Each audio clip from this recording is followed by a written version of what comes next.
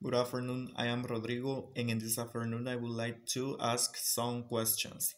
The first one says, what would be some advantages of the usage of technology in education if everyone could access to Wi-Fi network and a computer? The advantage of the usage of technology are many. We can do our homework through different platforms and have access to online classes as well. We can find a lot of information about some homeworks that we need to do on the net. And if everyone could have access to Wi-Fi and network or a computer, everyone will have the opportunity to attend their classes by online and also do their homework through a computer, tablet, or cell phone. The second question said, if technology does not exist, how will people teach and learn?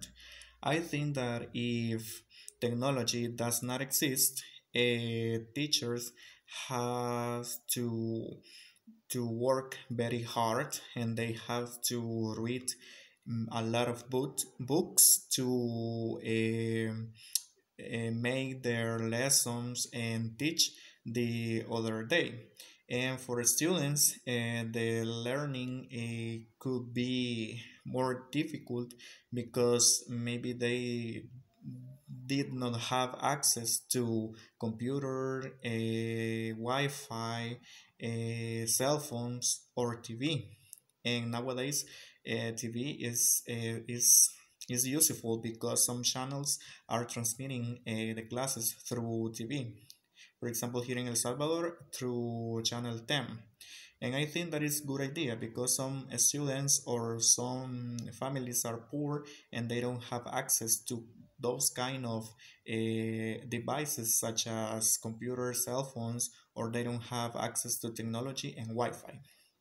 The third question said, do you believe that it's better if robots taught in schools and humans only control the content they teach if scientists create super artificial intelligence? Well, in my opinion, teaching with robot could be a great idea, and it can change the world.